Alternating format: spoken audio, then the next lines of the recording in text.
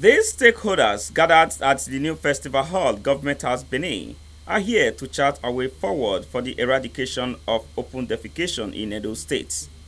In October 24, 2019, Edo State government launched the eradication of open defecation in the state to create awareness on the eradication of open defecation. Governor Godwin Obaseki noted that Edo State government is doing everything to achieve the eradication of open defecation across the state, even as the government has instituted a culture to keep the state clean, as this, he says, is the only way to stop the menace.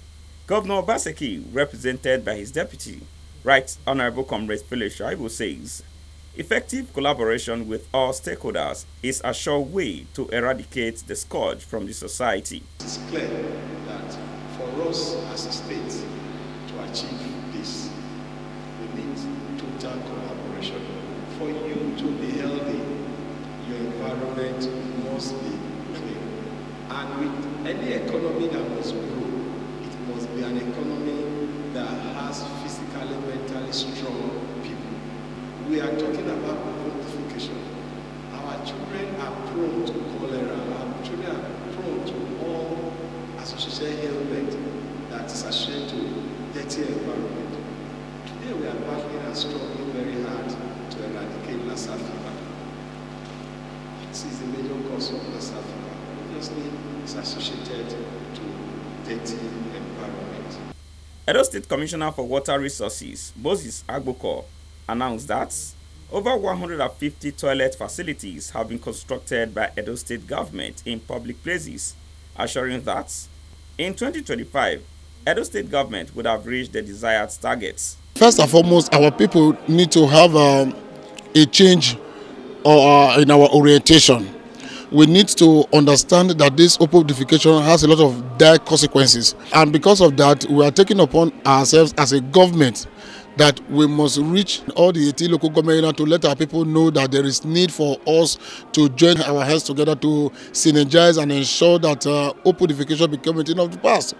General Manager, Small Town and Rural Water Supply Sanitation Agency, Mercy Omoigi, explained that the one-day stakeholders engagement meeting, outside ensuring that the state is rid of open defecation, it is also an avenue to call for public awareness by stakeholders in eradicating open defecation.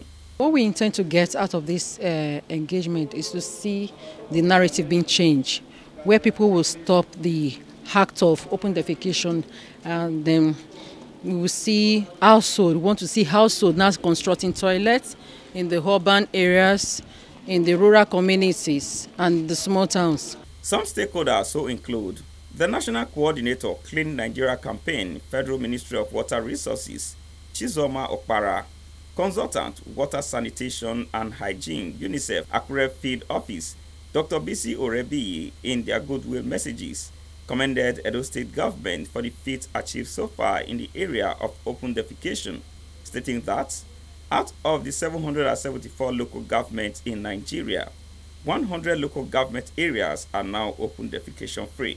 School children had their role to play, young people had their role to play, and all together they were able to do that. And then we also need the communication campaign, the media. We need to spread it out that we need to end open defecation in Nigeria and Edo State as well. So action to end open defecation in Edo State will require the contribution and commitment of everyone, government at all levels, civil societies, private sectors, development partners, and entire populace, engaging with traditional leaders. We have also our religious leaders around, Market Women Association. There's need to also carry along the National Union of Road Transport Workers so that we can have these facilities for all to use. This stakeholders meeting, no doubt, will enhance the campaign on the eradication of open defecation across the states. Friday Ehimoto, EBS News.